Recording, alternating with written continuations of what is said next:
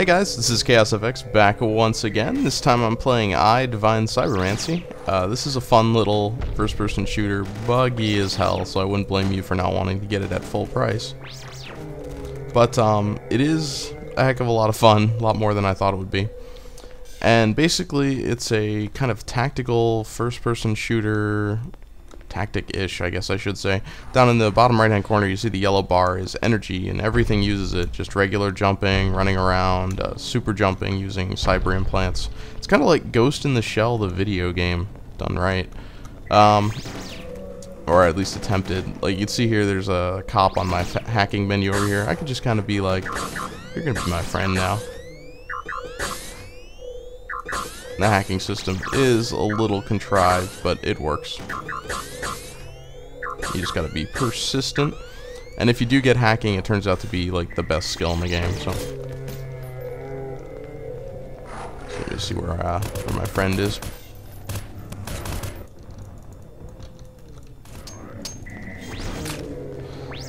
So they start you with these little turrets. They're just, you know, Half-Life turrets.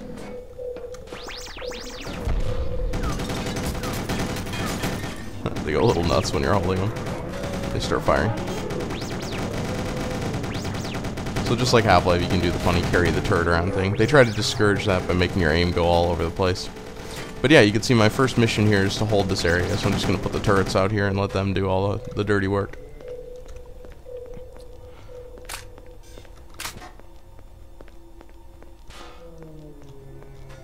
So, you got my turrets. There's so many missions. This one I actually don't think you can lose. I don't know what they're trying to break into, but I've never seen them break into it. Werewolves.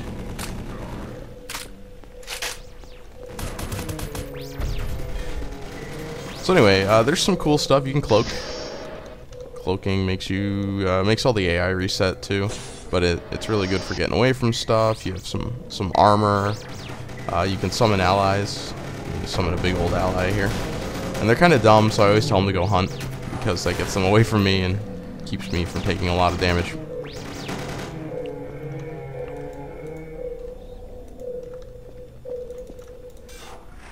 So I'd like to show you more exciting stuff, but this takes a while, so I'll just talk about the game. There's kind of a weird storyline. It's cool enough. Weapons are free.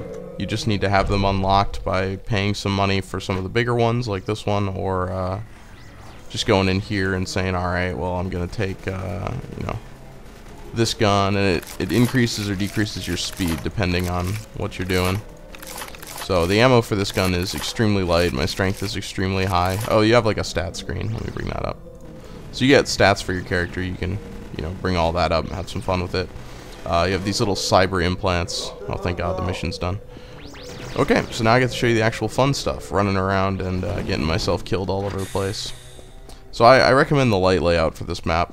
But you can see there's a hacking console here. It's like, and there's one that's like 115 meters. Well, once you get your hack skill up, you can hack from like forever, so I just go over here and hack both of them.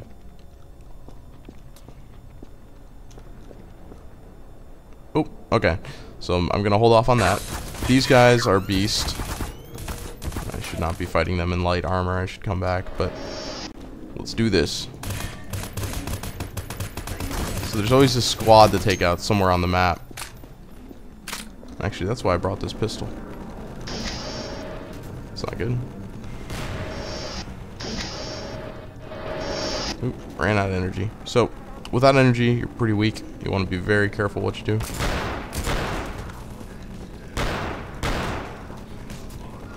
But this is a cool little, like, mini sniper magnum. Great for light layout.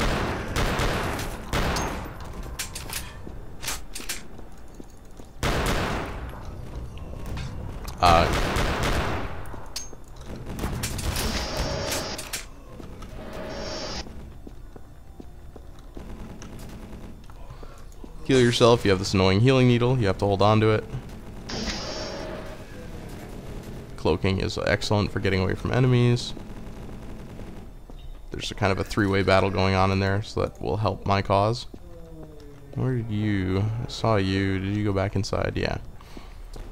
It's a good idea to keep an eye on these guys. They're special forces and really, really strong.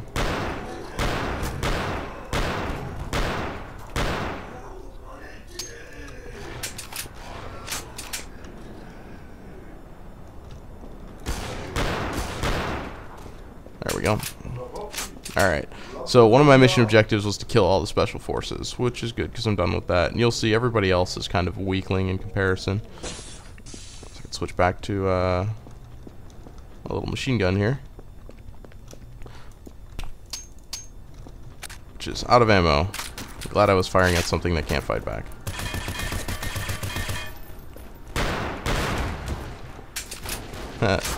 Hello. Yeah, so I like to just pick the running layout for this particular map because you can just book it everywhere.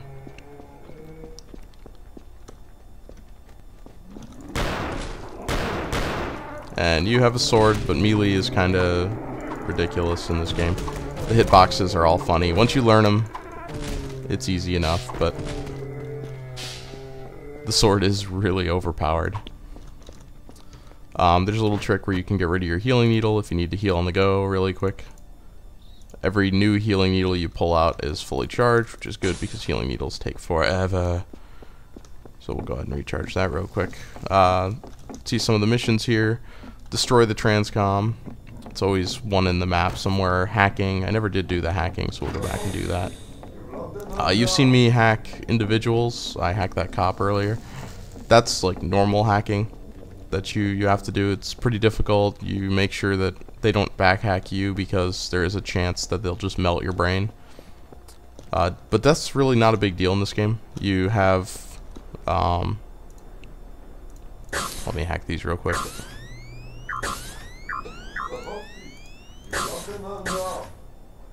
And my hacking skill is just too high to deal with these tiny consoles. I'm used to hacking things that, you know, outright kill you constantly. But when you die, I hate that menu, it won't close. When you die, you can get these fatal wounds, and they minus stats permanently, which turns out is not a bad thing. My friend has like 50 or 60 of these, and his stats are all really cheap to level up, so I should maybe consider dying on purpose for a little while. You can ignore this headshot. One of the glitches I was talking about, I jumped into a multiplayer game and lost a level 44 character forever. So back up your saves if you decide to play this, or else you might just decide to quit, because it is very annoying to lose like 4 days worth of work. I mean like 4 weekends worth of work. But anyway, so there's some trainer maps out there. There's a cool farming one that you can use to just go ahead and get your levels back up if you lose them all. So it's not a terribly big deal. But yeah, once you learn the levels, you just rush through these. And the main reason to do these is, this is just a multiplayer non-campaign, is because you get incredible amounts of bounty for finishing these levels. And guns don't work well at melee, which is kind of dumb. Even, you know, you'd think it would be barrel size or something like that. Nope, every gun doesn't work at melee, and so you can get your butt kicked if you get close to enemies because they don't seem to suffer from that problem. So it's just you. And I'm throwing my objective around the room here. There we go. Alright, what do I got left? I have to destroy the transcom, which is right over here.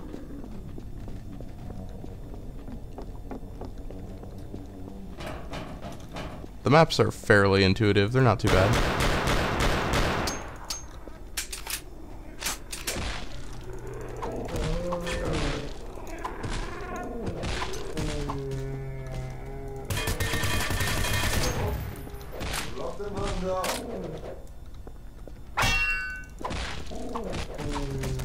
And blocking is really cool. It blocks all incoming fire, but it costs you your energy, which you use to run around and do the maps quickly, so not always a good idea. My friend leveled up jumping and everything, so you can just jump up to there. I'm so jealous. But I'll get that eventually. In this game, ladders are kind of funny. They're slow. It's got a lot of stuff from regular Source games. You can probably tell it's a Source game. Anybody who's familiar with Half-Life series and all of them, more specifically like Sven Co-op and stuff like that, since it shares a lot more with those.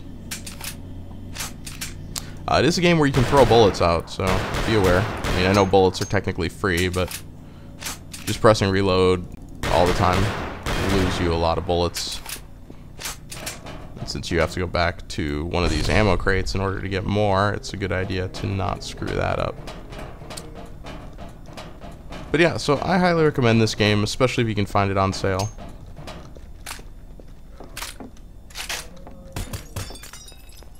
Because it is just a great time-wasting game. I haven't had this much fun with the game in a while. You have cool abilities like this targeting one. Makes me super accurate. So I just won't miss from here.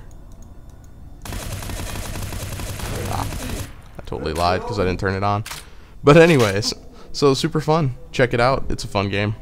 Talk to you guys later.